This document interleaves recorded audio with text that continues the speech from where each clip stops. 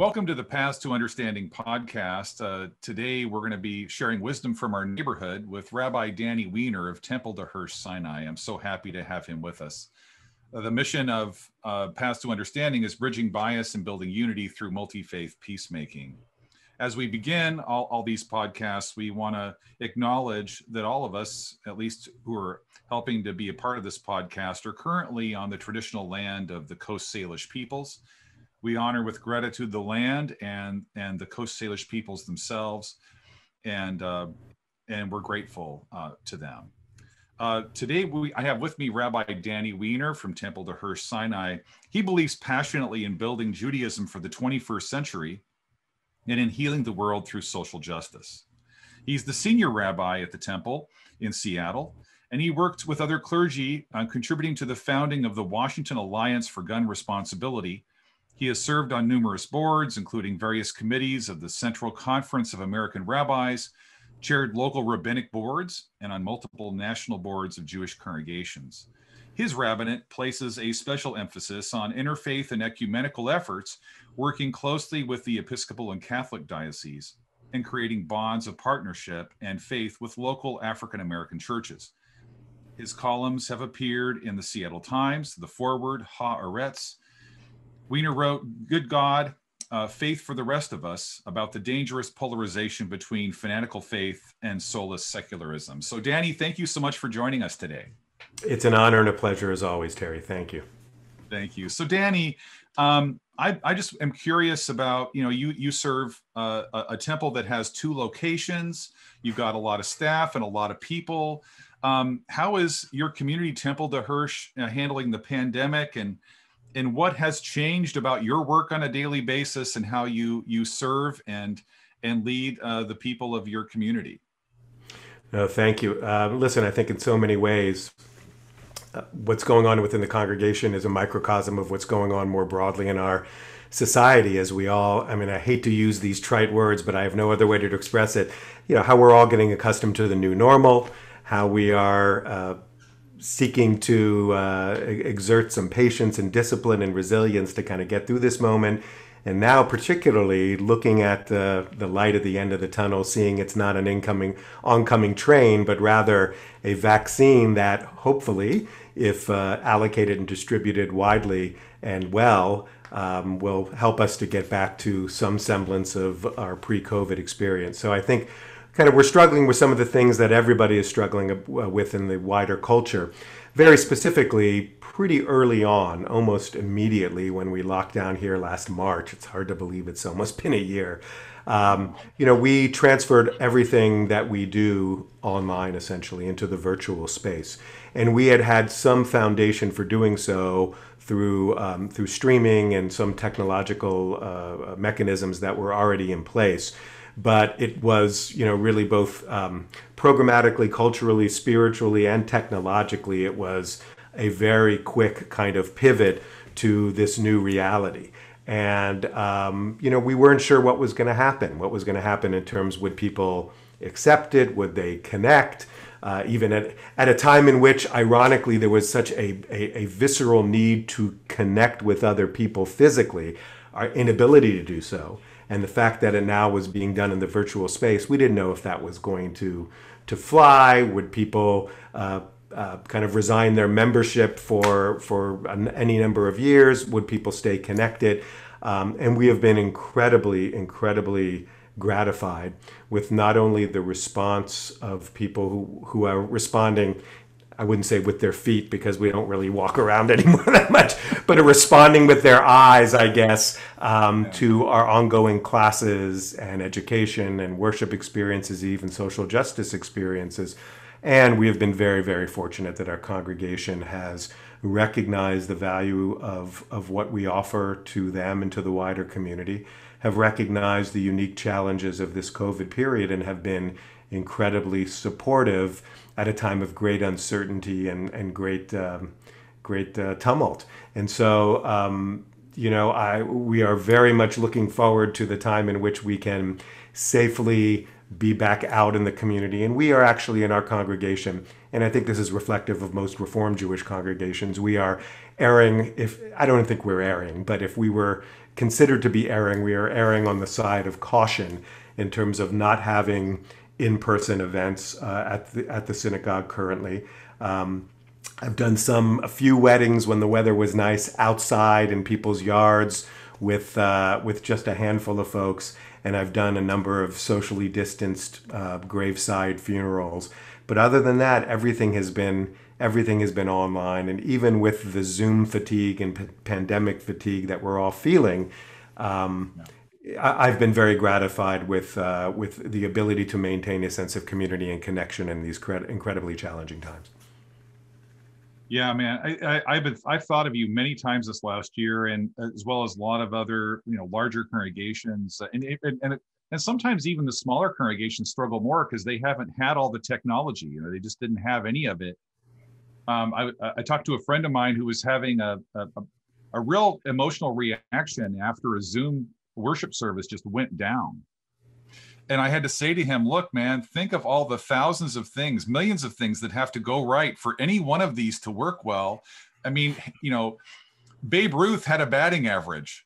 It's not always going to work. Yeah, listen, you remember from baseball, if you're hitting 3 of 10, you're a superstar. Exactly. But it's so difficult. This has been such a difficult year on so many levels, because what we typically do when there's a major challenge to a nation, to a community, to the world, is we come together. And part of the thing for Paths to Understanding has been, how do we get people together when we can't get people together? It's just a big challenge. And I think so I think, and then I've had another person say to me, Danny, well, I bet you just can't wait until the government lets your churches, get back together again. And I just said, look, I don't think any of us want to not fully embody our values of caring about each other and our neighbors in such a way that we put them at risk. So is that a mistake, or is that really thinking about how our core values actually have to be lived out in this unique situation? Yeah, I mean, I think one of the kind of narrow frustrations that many of us have is the way in which, amongst everything in our society these days, religion in general, and specifically pushing to have in-person experiences, and that being a reflection of patriotism or First Amendment rights, rather than just an embrace of our core values of wanting to care for people and erring on the side of caution. I mean, that's been really frustrating. One of the things that I'm being in touch with the governor's office is, they very desperately want, especially high-profile religious leaders, to model good behavior and to model caution and to model patience. And unfortunately, not all of our colleagues, lesser here, more in states like Texas and Florida, not all of our colleagues are really living up to that standard. I mean, do they, so I mean, if I were a pastor of a congregation right now, I mean, I would not want to be known as the congregation that put people's lives at risk. Or that was a super spreader, which is happening. Legit. I'm hearing from even rabbis all over the country there. They tried to do something with a few people, and it ended up being a spreading event. I mean, you can't help it when you're in close proximity. We want to talk, we want to sing, and God forbid, maybe even hug. And that, we just can't do that right now. So in the midst of all this pandemic, we've got, obviously a chronic loneliness happening, and which was, of course, a major element in our society before, and the whole K-shaped economy, so some people, I mean, I'm doing very well, but lots of people are, but there's another 50% of the population that has gotten incredibly under economic stress during this period. What are you doing at the temple to kind of meet some of the needs of people in your communities?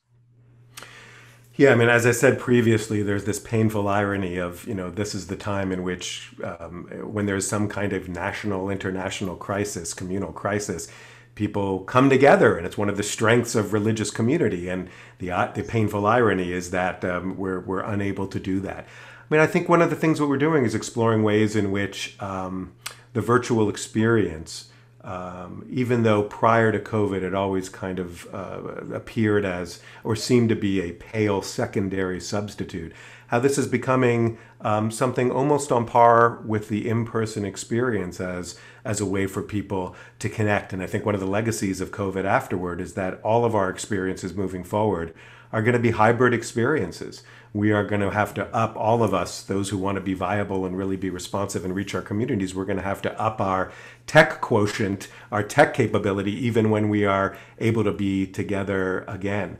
But one of the ways that we're also doing this is really imploring with amongst not just our staff, but our lay folks, ongoing outreach, particularly to those who are most vulnerable, older folks who, even in the best of times, are more isolated than they should be and are particularly isolated now. Just reaching out by phone, by Zoom, what have you, to those folks in particular, and then more broadly to the congregation on a number of different occasions throughout the year. Just letting people know that even though we can't be together in person, that we're thinking about them institutionally and personally and reaching out to those in need. And also trying just through kind of informal, when we know it formally, but also the informal kind of congregational grapevine, people who are maybe even in more desperate need, either because of mental health issues, because of economic issues, and trying to target and reach out to those folks and to be as responsive we can in the midst of the severity of kind of the full spectrum of need that this crisis has engendered.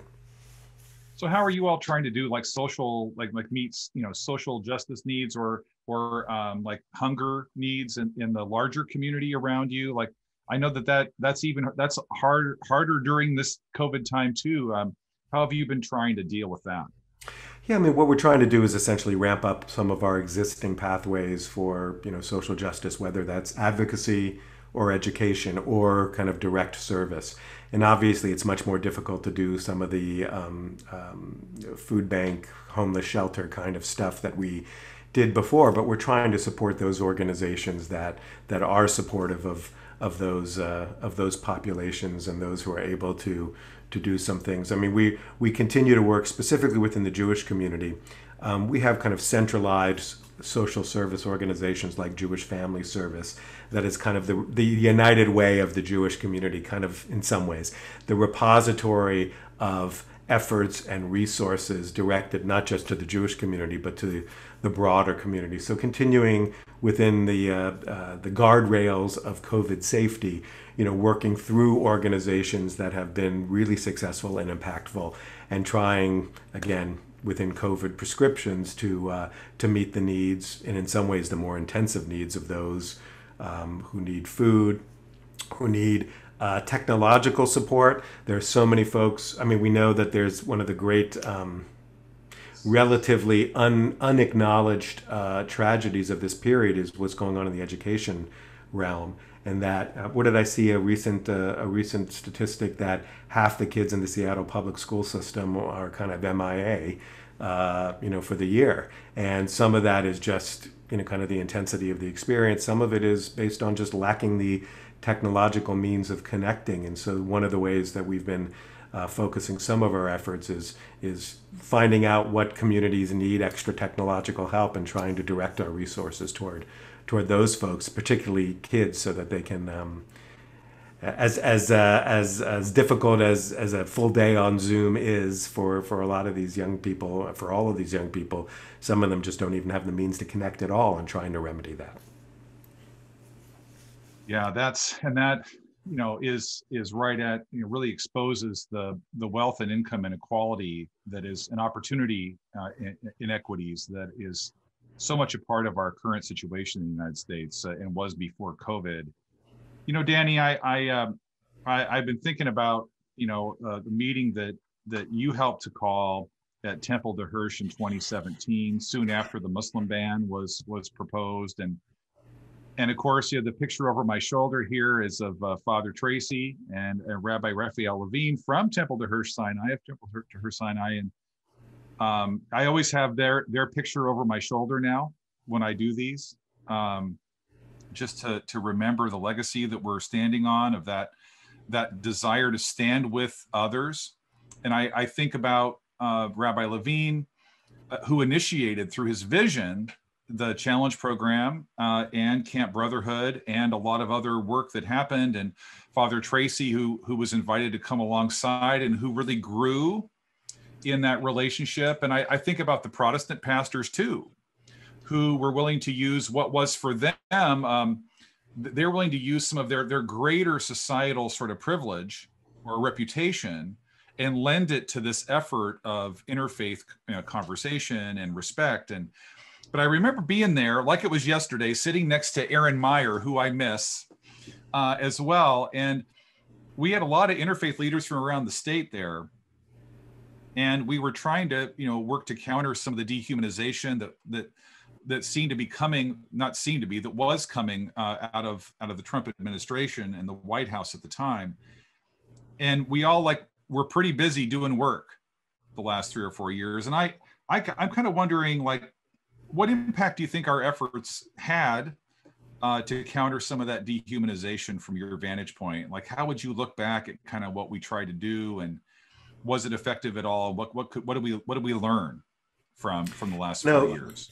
Yeah, and I know I remember that, and I so appreciate your involvement with that. And that really was just part of a series of ongoing gatherings of some of the usual suspects from the various faith institutions in town, specifically to respond to what was emerging in those early days of the last administration. And I know that we put together kind of a covenant statement that we shared with our communities and used as kind of an inspiration and a blueprint to move forward.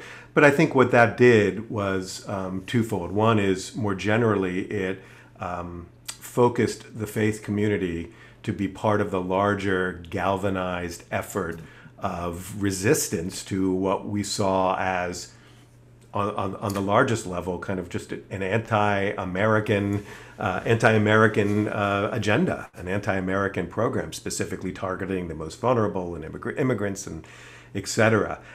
What I think it also did is something that's kind of my ongoing hope, and that is particularly here in Seattle, where there are many folks who are spiritual but not religious, whatever that means. Maybe that's fodder for another podcast.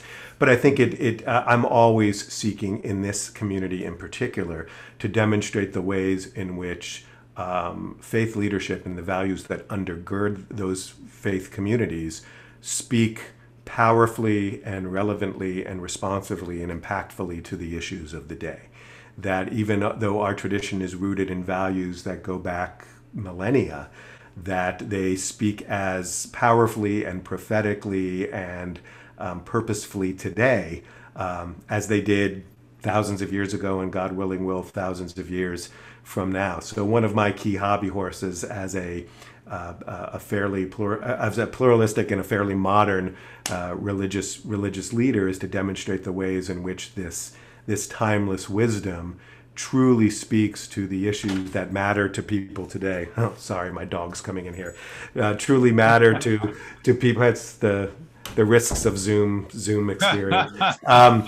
Truly matter to what people care about today, and the ways in which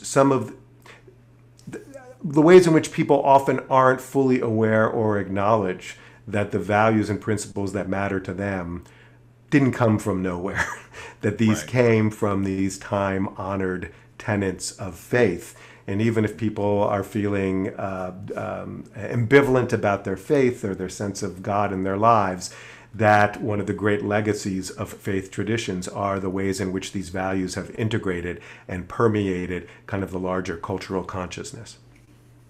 I really appreciate that. I've had a lot of people, in these 300 or so events I've done around the state and around the country to counter anti-Muslim bigotry, which I saw as I felt the need to respond to it because there was so much money behind it. And a lot, because if you can make 1.8 billion people on the planet a danger, you can sell a lot of weapons, right? And people were making money off of that, and so you're kind of ginning up that hate. But the reason that I saw that as a challenge or noticed it specifically was that my tradition, the Lutheran Christian tradition, made horrific mistakes in the 1930s and 40s in Germany. And those horrific mistakes. It's Sorry okay. about that. Those horrific mistakes. It's all right. I have a dog too, so it's all good.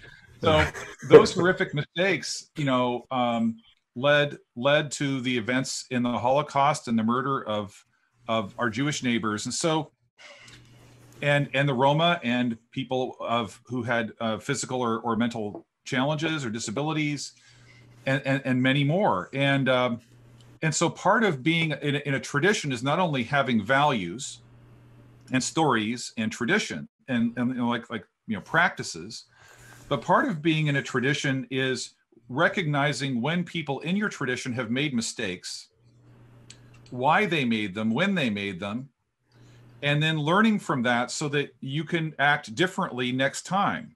So we're in a way responsible at least to learn from those mistakes. And so when people ask me, why are you doing this? My first quick response is, well, because of Jesus.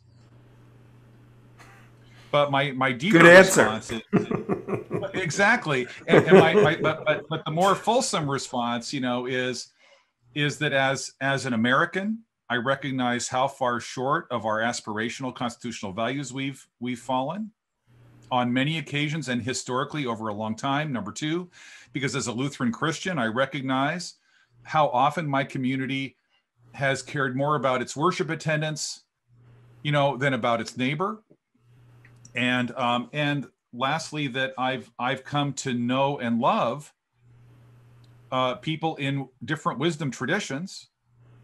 And I realized that I can't be a complete human being without being in community with them, and that I love them.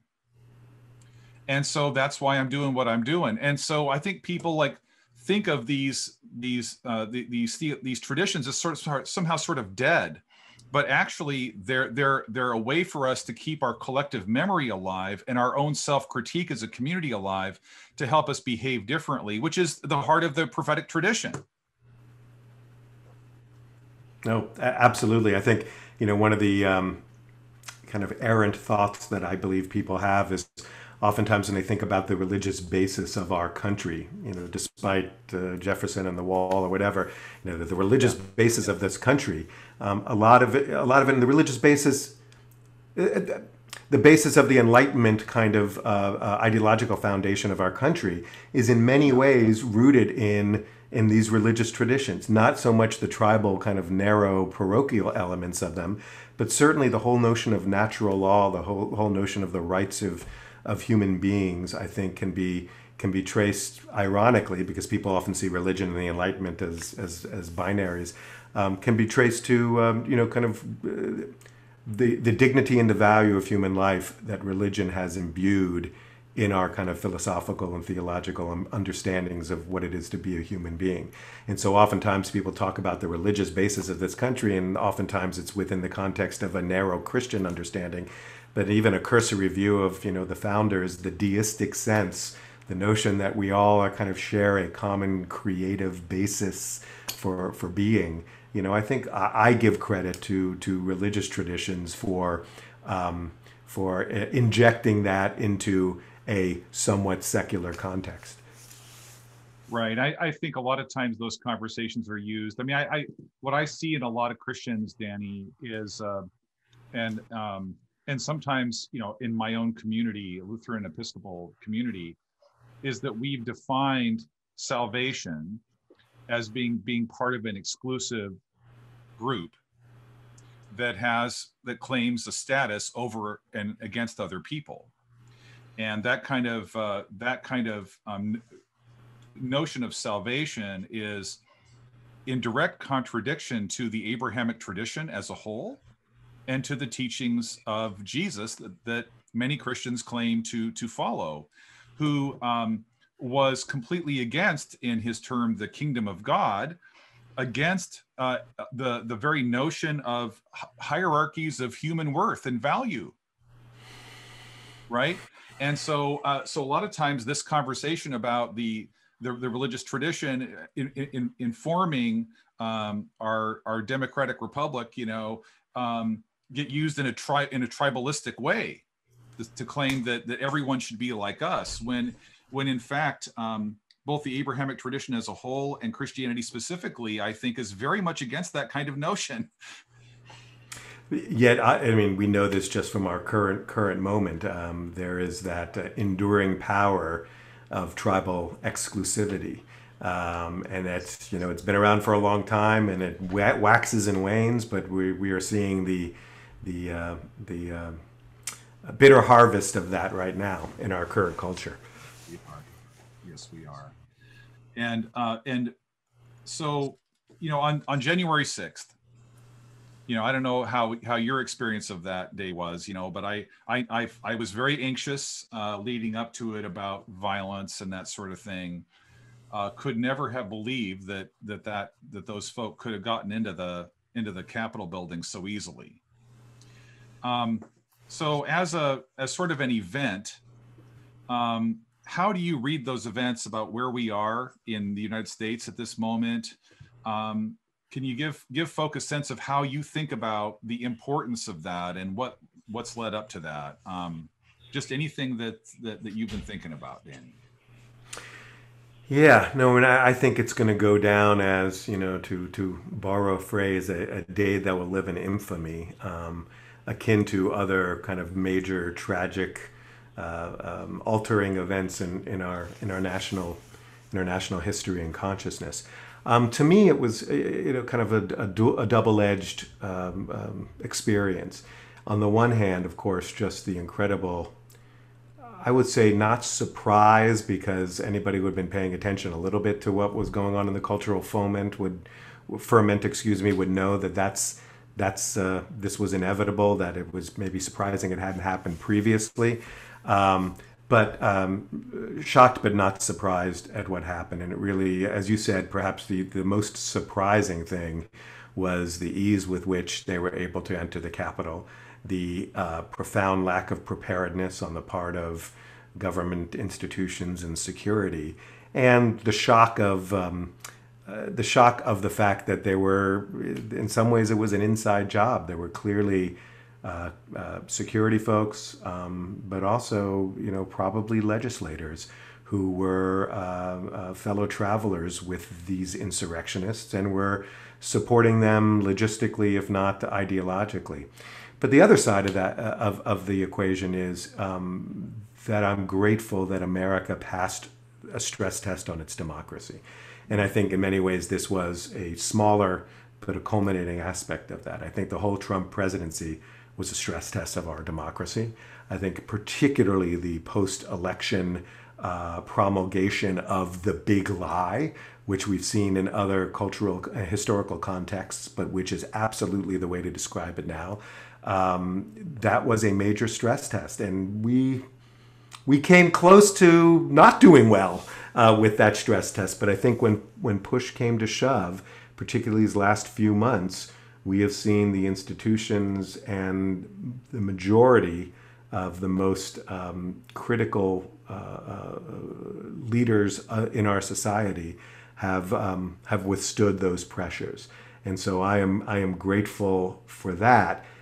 In the same way that I am utterly shocked and overwhelmed by the somewhat of the effectiveness of that insurrectionist move, which failed in terms of its short-term goals, but probably succeeded in terms of the long-term encouragement of a growing number, a devastatingly growing number of folks in our society who are susceptible to and are vulnerable to that big lie. Well, and that term "big lie," of course, is a term, and I haven't read tons of books in that whole realm, but I've read quite a few articles now and listened to some podcasts of people who talk about that term "big lie" as a way that authoritarian leaders use a falsehood that generates a sense of fear on the basis of what people love, to then overturn democracy itself and install the authoritarian leader in perpetual leadership. So it may look like a democracy, but it actually isn't at all. And it is. And Hitler was elected, right? I mean, it's And I Yes. hate to go. I hate to go. Godwin's law about not invoking Nazis because it kind of takes the conversation. But I mean, that is the most recent, if not extreme, iteration of this and it goes back to just the whole. It's not just the rise of Hitler, but even prior to that, it was the post World War One milieu, where the big lie at that time was that hey, we could have won, but our leaders sold us out, combined with communist and Jewish industrialists or whatever, and that big lie, sustained the entire rise of Nazism and sustained the initiation of World War II, and we are seeing a similar big lie now, but even more disturbingly, it is augmented and is able to permeate more deeply into the heart of our culture and our consciousness through social media. That has really been a dynamic, exponentially growth-inducing engine for the promulgation of the big lie here now.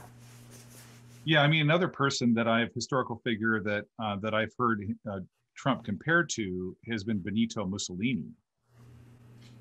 Because he used all those same kind of pieces and this big shock event, and the reports we're getting that not only was the president in the White House watching with glee what was happening in the Capitol, but he was slowing down the response of the National Guard to the entire event, and that other people in the administration were doing the same thing. Boy, oh boy.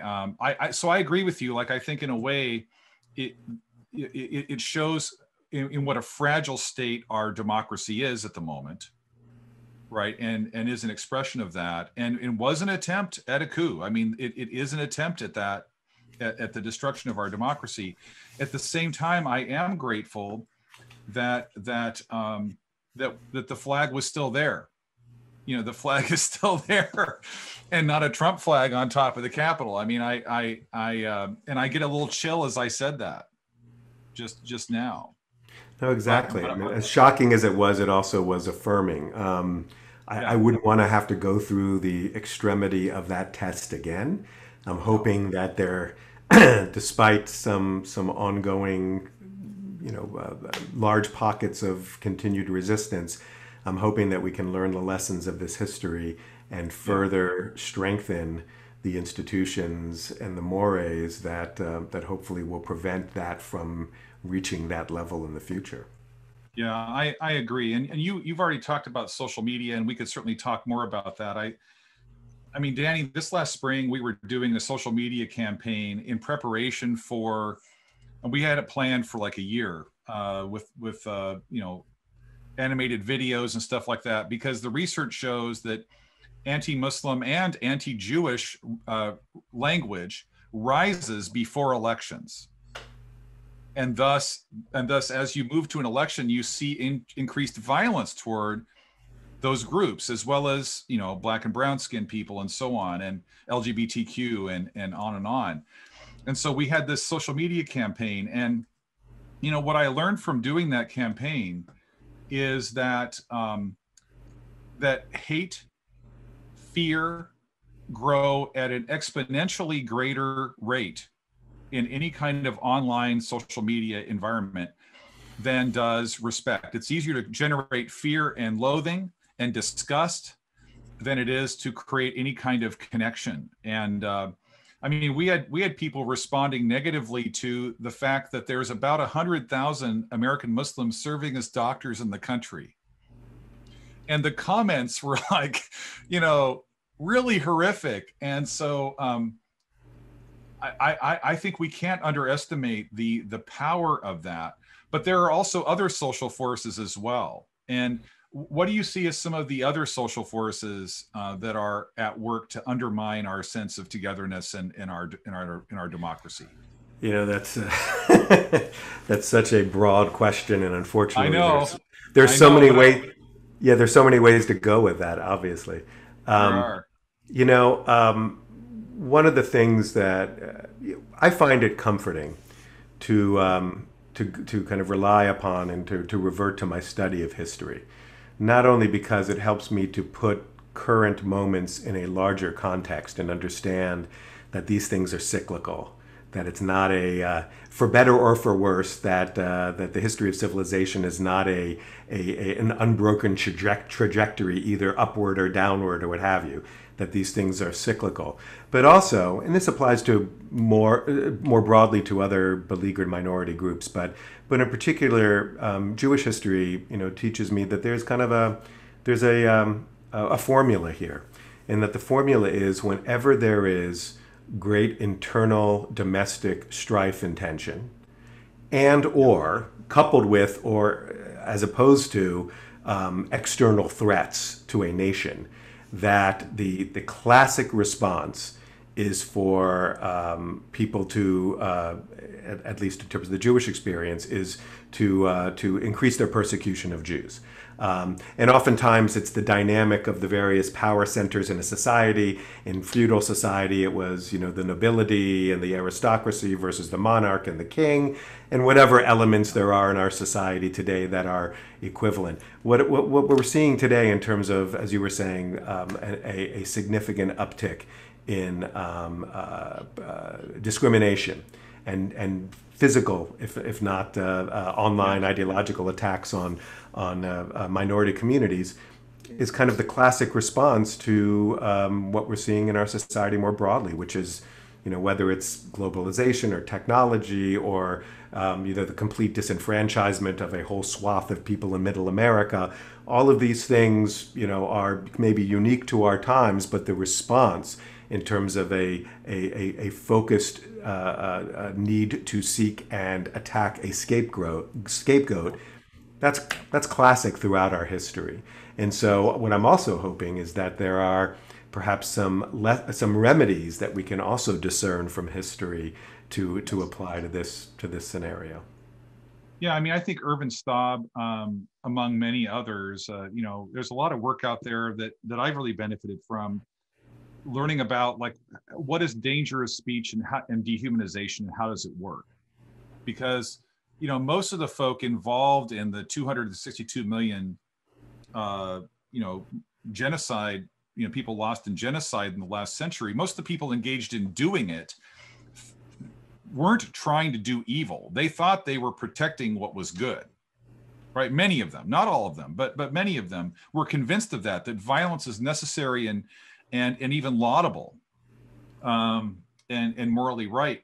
What Irvin Staub says is that the key difference in societies that go down that path when they get to this anxiety, scapegoaty, dehumanization process, and those that don't, are that in the societies that don't, people who are part of the major population group of that country stand up and become active in standing up and standing for and standing with those oppressed minorities.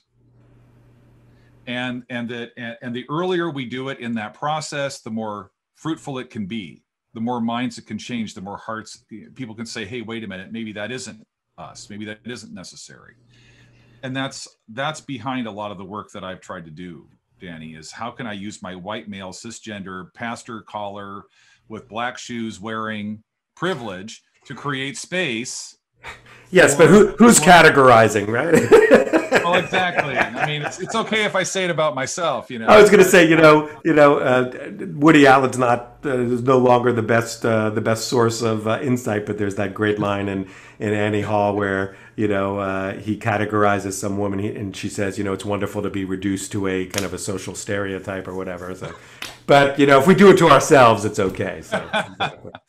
Yeah, I mean, but part of it is that there are people who will listen to me that won't listen to you.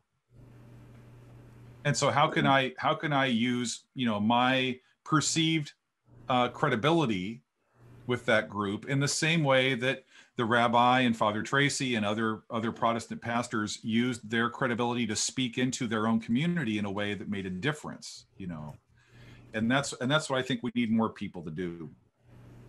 So we've seen these hate speech and conspiracy theories, arise, and we got people in Congress now who are, full on, QAnon supporters. And of course those movements started a lot of times on 4chan which is essentially an unregulated, hate site website. I mean, I know they do it. There's other things that happen there, but and we've seen them move through social media and into electoral politics. And one of the things that they hold in common, almost all of these groups, is anti-Semitism, Islamophobia, anti-LGBTQIA, and other kinds of racism. What do you think that means for our nation, and how do we respond to that? Conspiracy theories in general and their content are nothing new. As a matter of fact, there are elements of QAnon that are, just rehashed echoes of anti-Jewish blood libels from the Middle Ages. The idea that a secret cabal is exploiting children and all the terrible things. So this is not new, but unfortunately, it's a an oldie but a goodie for those folks. It remains effective, which in some ways, if you're more cynical, can induce someone to have less faith in humanity. But I have more faith in humanity. This stuff happens again at these extreme moments of domestic unrest and perceived foreign threat. These things are, as I said before, in terms of history, are formulaically, come to the fore. The big difference is the social media element. And I'm not saying this as a Luddite and I'm blaming everything on social media, but putting aside the problems of Facebook and other groups that have not monitored this stuff, just the notion that people who have been isolated, we imagine in their mother's basements, but these people who have been isolated and speaking maybe just to a couple folks in their neighborhood or their town, suddenly they are buoyed with this sense that they are part of a larger movement. Listen, I think the key way, I think there are more good people and more right-thinking people than there are a minority, even though they tend to get a lot of airspace because they're covered by our media, because if it bleeds, it leads, and you want to do whatever, all of those things. But I think there are more good people who need to constantly and continuously stand up, confront it as a big lie, work to change the mechanisms of social media so that these things are not as easily and as widely distributed as they are now and shared as they are now. I mean, keeping in mind the need not to engage in censorship, but again, the First Amendment is not an absolute right. Incitement and the promulgation of lies and misinformation that is going to result in people dying and violence, that needs to be, that we need to have constitutionally minded folks balance the costs and benefits and come up with a way of monitoring and regulating, those media. But I think there are enough good people who have come together to change the direction of this country, and I think who will continue to do so. It's not going to be easy. It's not going to happen overnight. We, on the side of right and good, need to be patient, not to be satisfied with an unjust status quo, but by the same token realize, in the words of my rabbinic tradition, that it's not ours to finish the task, but neither are we free to desist from it. It may be, we have to keep our shoulders to the millstone and keep pushing ahead, but also not look at the pace of this as discouraging. And so I think, pushing ahead, continuing to push the envelope, continuing to concert good people of goodwill and their effort, opening up conversations with people maybe that we wouldn't be in conversation with. Not all of the folks who voted for the last administration, by a long shot, are evil, horrible racists. Some of them are, but most of them aren't, and we have to speak not just to their concerns, but even more importantly, I think, to the root causes of their pain and their disillusionment that made them so susceptible to such a toxic message. Yeah, so, I'm going to go back to, a really challenging. So first of all, over my other shoulder is a little blue piece of paper back there on my counter, which has the quote from the rabbi about we don't have to complete the task, but nor are we free to set it down. So that's sitting over there right over my shoulder, also as a reminder to me, right? Because if we think we have to do it, we have to complete it, it actually leads us to a kind of a both either defeat or to use mechanisms and strategies that themselves become what they oppose, right? When I think about like Christian theology about this, I mean, I think profoundly the leaders of Facebook and Twitter and Instagram and all of those together, YouTube with its algorithms that lead you to get focused on more and more and more of what you just focused on, right? So if you're looking up how to fix your door, all of a sudden all you see are door videos, right? That same thing happens for people who are dabbling about hate, and pretty soon that's all they see. So I think that there's a fundamental naivete about human beings.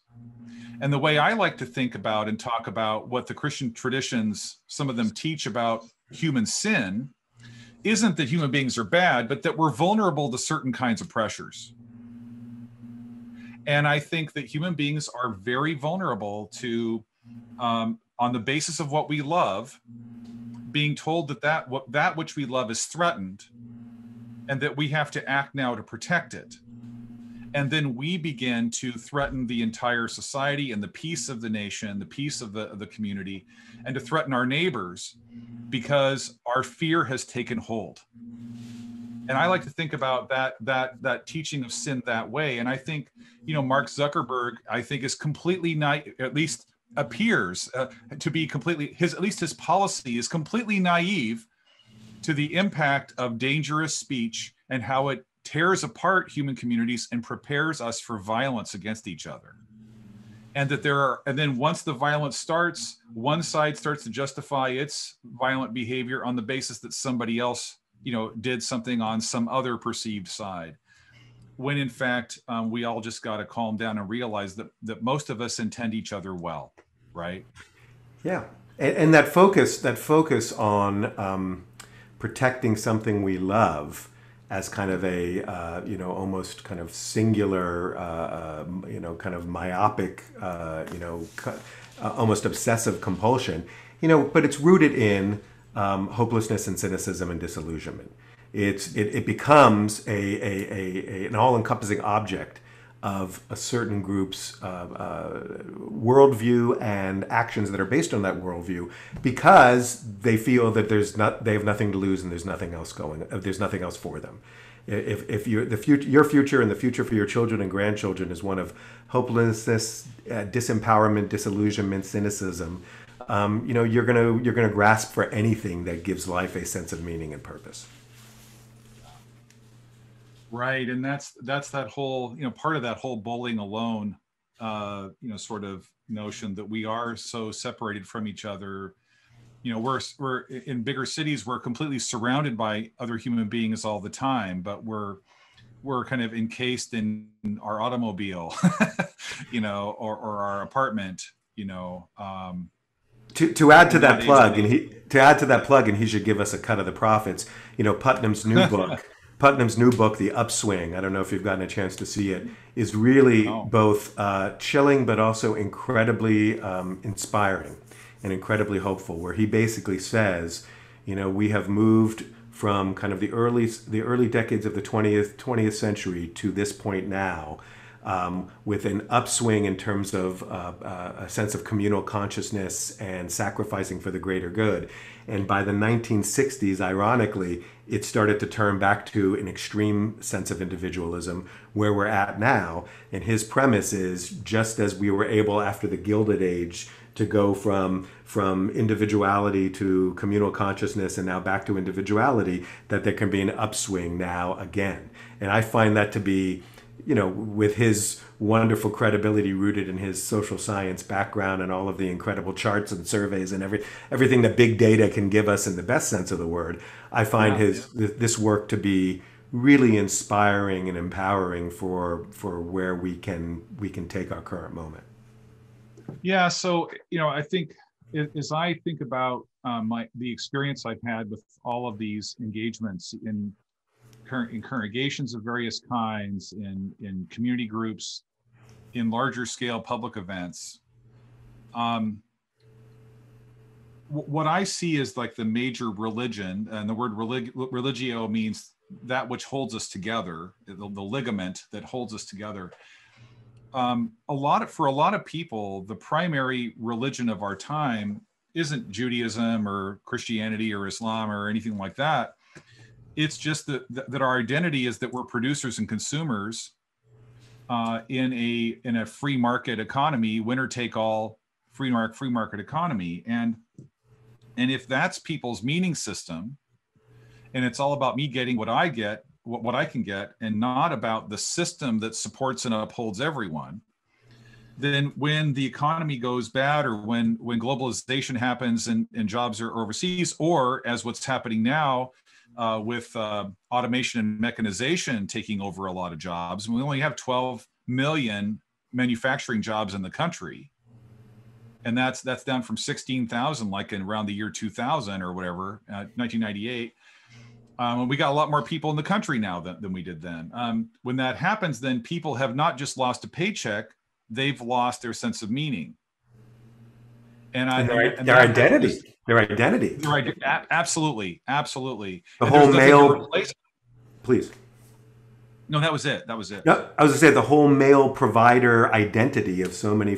I mean, one of the key reasons why, and again, this is overblown, but I think it's still apt. The whole kind of disenfranchised white male thing that's everyone's talking about. But a lot of this is exactly what you're saying, that people have lost not just a job and a paycheck. And Biden actually talked about this in his own personal experience with his father growing up. You lose your identity. You lose your sense of who you are. And when you're that unmoored, you're vulnerable and susceptible to things that you probably previously never thought you'd sign on to, I think. Yeah, I mean, I think some of the conversation around all of these issues gets way too focused on one single answer, so because certainly, a year or two ago, I was nominated for bishop in the Lutheran Church, went through that process. And after I came in third to two excellent female nominees. And I feel great about what I did and what I said. But I had some men emailing me when I was in Europe and wanting not to email anybody with anybody, their sense of loss that a white male was no longer the bishop of the Northwest Washington Synod. And what I had to say to them over and over again is that a loss of privilege is not the same thing as oppression. And I didn't always say it that directly, because I try to be a kind person sometimes, but there are many forces at work, including the historic, racial bigotry that is in this country, the institutional and structural racism, going, all the way back to, the dehumanization of our Jewish neighbors, that goes way, way, way, way back in the history of Western civilization, and is in many respects like the canary in the coal mine for how we're going to dehumanize people, right? So there's a lot of different factors. And to talk about one of them is not to deny that it's a very complex thing, and that there's lots of factors we're not even aware of. Listen, more broadly, I mean, just we tend to reduce, there's so much reductionism to everything as a binary or as a dichotomy or polar opposites. And obviously the most important issues of our day, there are many, many shades of gray and nuances. And unfortunately, and this is another product of social media, our kind of worldview and our attention span has winnowed down so much that we don't entertain the nuances and complexities in ways that, if we ever did, the ways that we used to. Well, and it is a more complex world as well. And I think, I've talked to quite a few, sort of Trump supporters over time. I'll go back in the before days, I'd sit in a coffee shop with my collar, on, and just doing some emails on the way to an event, and people would walk up and talk to me. And I had this, one particular conversation with a gentleman who, when it boiled down to it, after 2 hours of conversation, which was a little longer than I wanted it to go, didn't get my work done that day, at least the work I'd planned. But when it really boiled right down to it, he was missing being younger. he was missing his experience. He was nostalgic, for when he was young, and it was his lack of capacity to recognize the impact of aging, and to deal with his own mortality. At the end, at the root of it, and I think about the Hebrew tradition, which says that as the created world is created, God said it is very good. So the life that you have with its vulnerability and mortality is good. And then one time I was speaking to a professor who I've read all his books and respected like crazy, and my friend sort of set me up, and said, well, Terry, you should tell Professor Hall what you think the Christian creeds, are all about, which was a terrible position right then. I was almost tongue-tied. But I said, what the creeds are trying to say is that if being human is good enough for God in Jesus, it's good enough for us. That's what it's trying to say at root. And he said, yea, verily, in one of the greatest moments of my life, right? Yeah, you have that element theologically. I don't have that element quite, but there are other ways. There are other ways for me to get around that. So yeah, I understand. I'm not trying to impose that on you. No. I know. But that life is good, right? And that even life as we age is good. And what was missing for this guy was any sense of that, right? Yeah, I mean, listen, that's all wrapped up in kind of hang-ups about death and a focus on youth. That's, again, a product of the consumerist culture you've been talking about. One of the most controversial, but I think really wonderfully expressive reflections of that in Scripture is Ecclesiastes, where, traditionally it's ascribed to Solomon at the end of his life. But the notion of looking back on everything and really beginning to prioritize what's most important, and if the idea is if a person like Solomon, who experienced everything at the most extreme level, take his word for it as to what should be most important. And I think that's a text that needs to be studied more, because I think it not only is about kind of gauging priorities, but it's also about understanding and appreciating our span of years, our 40 plus whatever years that we have, or less than that probably, but our score of, I forget I always mix up Lincoln with Proverbs, but our X score of years that we have, and that we should be happy and faithful, and again, as the rabbis say, who is rich? It's someone who is satisfied with their portion, and that portion is not just material resource; it's also our portion of length of years on earth. Indeed, yeah. Yeah, and that gets back, to the first part of the conversation in some ways about the value of a meaning system, and finding meaning in something that is a bit larger than just ourselves. No matter what is happening in the larger culture around us, no matter what our condition is at the moment, and recognizing that this moment, this day is good. And that part of our responsibility is to help, as Genesis chapter 12, inspires, is that God's key value is to be a blessing to all the nations, families, and cultures of the world. That is in fact part of our meaning, and that's how I try to get at some of the Christian tribalism and exclusivism.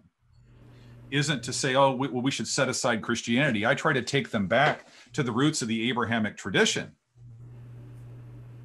and explore that, and explore Jesus as a leader within the Abrahamic tradition, not someone who is trying to start, a new fast food chain with religious services, right? We'll leave that. Paul was the Ray Kroc of Christianity, right? Oh my goodness. Yeah. And the way, and even the way he gets interpreted is just crazy too, because he was operating inside of a cultural environment, every bit as complicated as our own. And so we read him like, we just import him into our own context, and boy, there's a lot of damage there. Well, Danny, I just so appreciate you and the work that you do and the leadership you do in our community. And I'm still very deeply appreciative that I'm able to work for an organization that was really the brainchild and the heart child of Rabbi Levine, and who saw the dehumanization of Roman Catholics in the 1960s during the election of John F. Kennedy, and knew that he had to do something about that because he himself had experienced it as a kid, and his tradition taught him that we cannot stand if we don't stand together. And so I'm appreciative for him and for Temple de Hirsch and for you, and you're continuing that tradition. I look forward to conversations real soon. Me too. Listen, I am honored to be Rabbi Levine's successor, and I am just so appreciative of all of your work building upon his and Father Tracy's legacy, and look forward to future conversations. Yeah, well, we don't know what we're doing, but we're going to keep trying, right? That's all we can do. So again, thank you to Danny Weiner for joining us today. And you can find out more on their website about all the work that they're doing, both as a community and within the larger community. Thanks again for joining us for the Paths to Understanding podcast and sharing some wisdom from our neighborhood with us. You can find out more at pathstounderstanding.org. You can listen to this and other podcasts on most major podcasting services. You can watch it on our YouTube channel. And until we see you again, be well, be calm, and be good to your neighbors. Thank you.